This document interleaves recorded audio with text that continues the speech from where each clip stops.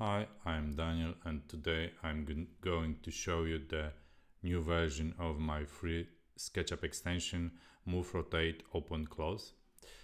There's many other videos showing how to configure those objects, but in this video I'm going to show you only the new function of the extension.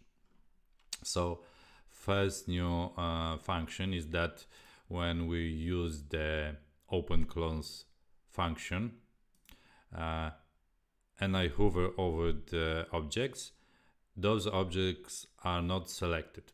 Only cursor changes depending on the object is configured or it's not. So this drawer cannot be opened, and those other doors and drawers can be opened using this extension. So let's open a few of them. Second important new feature is that at the moment, at this version, this function toggle open close works also for objects that are grouped or are nested in many objects inside. So at the moment we can see that those drawers are grouped, this cabinet is grouped with this man, and I can move them as I want to. So let's also make the group with this object.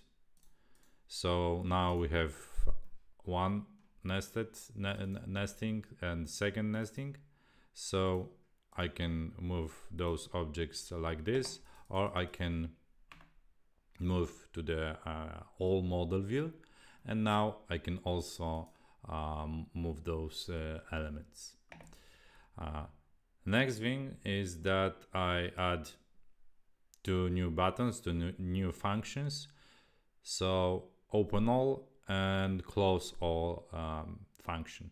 When I press this close all objects are closed. So when I open them, all will be opened.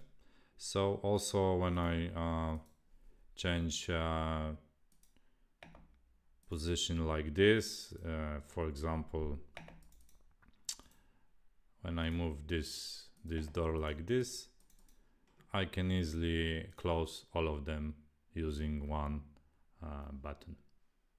Let me know what do you think about this new function.